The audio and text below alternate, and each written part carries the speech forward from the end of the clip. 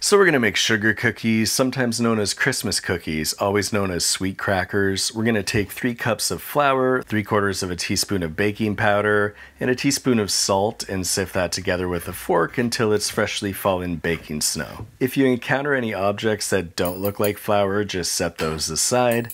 Then we're going to take a ½ pound of softened butter, so if it's coming out of the fridge, you can slice it into bite-sized butter nuggets. Then wash the baby cow food grease off your hands and put them in the laser beam box for a minute or two on power level 2. Then we'll put that butter in a bigger mixing bowl, then make it rain a cup of sugar. Now we'll use the jangled copter to cream this until it's soft and fluffy. It's okay to despatularize it if it gets too high up on the bowl for your comfort, but use a big enough bowl so you don't have to worry about this stuff flying all over the place like a grease typhoon. Now we'll add in a pre-jangled egg, 3 tablespoons of milk, and 1 teaspoon of vanilla extract, the ketchup of baking, and we'll just jangle chopper that until combined. Now we'll take our baking snow and pour that on our butter cloud, and I'm going to fold that together so I don't create a wheat dust storm when I chopperize it again. Now we'll pull out the dough cyclone and get that combined. If it's dry and clumpy, just add in another tablespoon or 2 of milk until you get dough like this, also known as baking cement. Now we'll lay our dough to sleep on plastic wrap 1 folded sheet,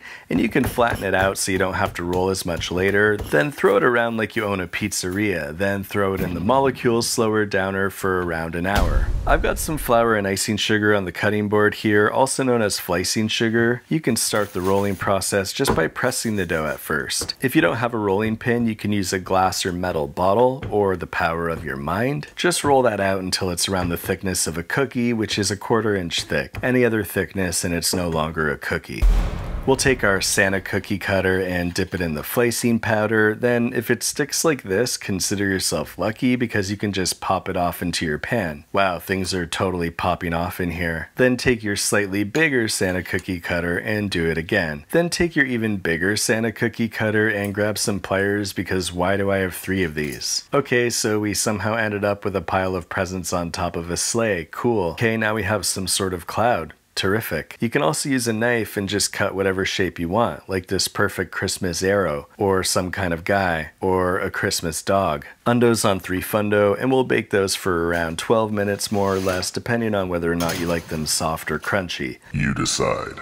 Cookies are looking done. If you like them soft, get them out when they just start browning around the edges, and we'll let them cool before we get into the icing, but keep in mind you aren't restricted to just these perfect Christmas cookies. You can make a guy with a really long arm, festive Christmas tree, a festive lamp, festive Christmas camel with a swollen hind leg, aerial view of the coastline, buffalo, a piece of abstract art, a wheelbarrow, a blow dryer or a dog with a thin neck, an aerodynamic pig, a pineapple wrench, some kind of boat or jet ski, a portrait of someone you're trying to impress by making a portrait of them as a cookie, a car with a bloated engine, an evil reindeer with an extra long leg, Neptune, a carefree guy running, the octopus from My Octopus Teacher, Saturn, the letter L, a wang jangler, a stick, a bagel hoop, a monolith, the Illuminati, a human ear, a turtle head, actually it's a fish that's all head with 1 big fin, a regular wrench, an ankle stocking, a rhombus, a Penrose triangle, an MC Escher painting, a trapezoid, a Microsoft Zune, a harmonica, a sick metal guitar, a sad festive unicorn, an experimental spacecraft from Area 51, rhinoceros with a smokestack coming out of its head, some kind of prehistoric bird, a modern festive chicken, a charging donkey, polar bear wearing a party hat, or is it a majestic seahorse having a peaceful nap, something from the bottom of the ocean or space, a cybertruck, a beautiful potted plant, or a lucky festive Christmas horseshoe.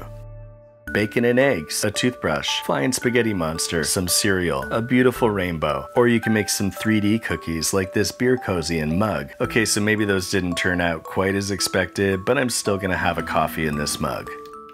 This coffee is delicious and this mug is perfect. A lot of people like making royal icing. I'm gonna make peasant icing. Take 1 cup of powdered sugar, add in a couple teaspoons of corn syrup, then a couple teaspoons of water. Wang jangle that until a gooey clump emerges from the wintry mist. Then add another teaspoon of water if necessary until it becomes the thickness you like in an icing. Then go ahead and add whatever colors you want. I put the red icing into this red bowl so I know what color it is, and this green icing in this blue bowl so I know it's not the red icing. We'll just use a knife and put on a moisturizing foundation layer layer and a nice red hat and the traditional green eyes and smile to make a perfect Santa Claus. If you don't have a decorating bag, you can use a plastic bag with a corner cut off and, oh, that's a bit thin. That's okay. That's a perfect swirly thing. You can also use a soap dispenser to apply the icing for maximum icing cleanliness. And of course, a festive Christmas water gun does a great job getting that icing all over that cookie. And I think it's time to call it a day. Well, we all wish we could be a peaceful seahorse this year.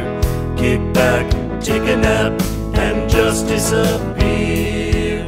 Well, we all wish we could be a peaceful seahorse this year. Kick back, take a nap, and just disappear.